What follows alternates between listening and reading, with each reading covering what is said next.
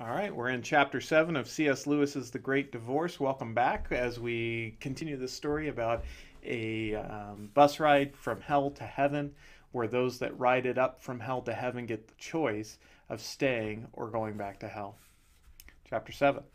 Although I watched the misfortunes of the ghost and the buller with some complacency, I found when we were left alone that I could not bear the presence of the water giant. It did not appear to take any notice of me, but I became self-conscious, and I rather than think there was some assumed nonchalance in my movements as I walked away over the flat rocks downstream again, I was beginning to be tired. Looking at the silverfish which darted over the riverbed, I wished greatly that to me also that water were permeable. I should have liked a dip. Thinking of going back? Said a voice close at hand. I turned and saw a tall ghost standing with its back against a tree, chewing a ghostly cheroot. It was that of a lean, hard-bitten man with gray hair and gruff, but not uneducated voice, the kind of man I have always instinctively felt to be reliable. I don't know, said I. Are you? Yes, I guess I've seen about all there is to see. You don't think of staying? That's all propaganda. It said, of course there's never was any question of staying. You can't eat the fruit, and you can't drink the water, and it takes you all your time to walk on the grass. A human being cannot live here. All that idea of staying is only an advertisement stunt. Then why did you come? Oh, I don't know. Just to have a look around. I'm the sort of chap who likes to see things for himself. Wherever I've been, I've always had a look at anything that was being cracked up. When I was out east, I went to see Pekin. What was Pekin like? Nothing to it, just one darn wall inside another. Just a trap for tourists. I've been pretty well everywhere. Niagara Falls, pyramids, Salt Lake City, the Taj Mahal. What was it like? Not worth looking at. And they're all advertising stunts, all run by the same people. There's a combine, a world combine that just takes an atlas and decides where they'll have a site. It doesn't matter what they choose, anything will do as long as the publicity's properly managed. And you've lived down there in the town for some time? In what they call hell, yes.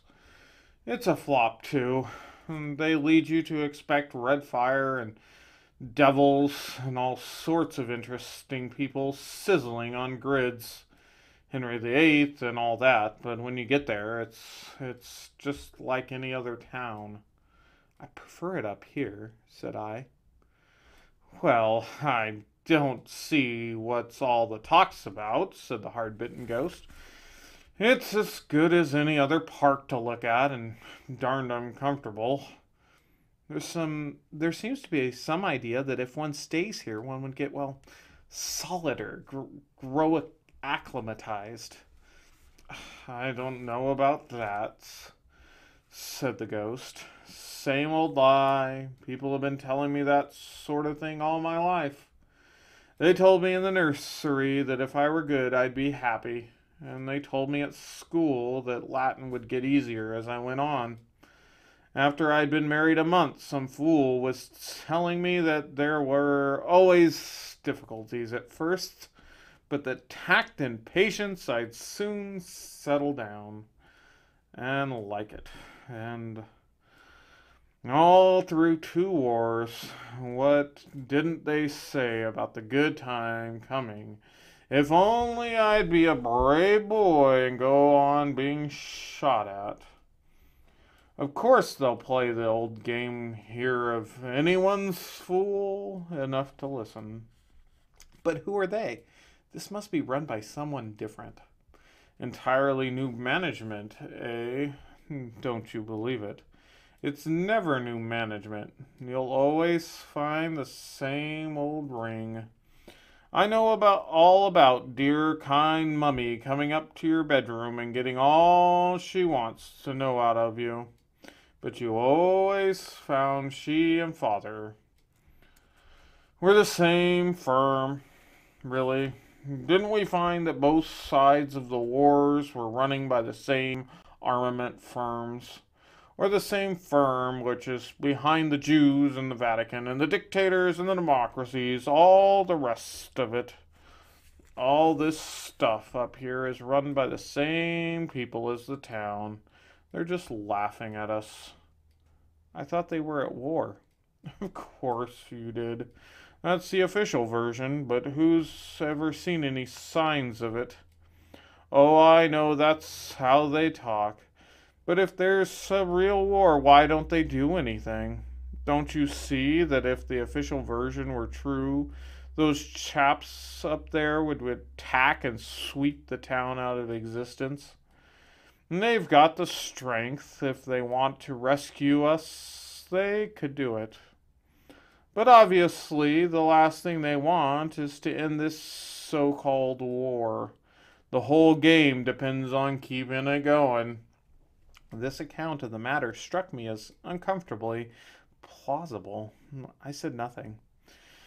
Anyway, said the ghost, who wants to be rescued?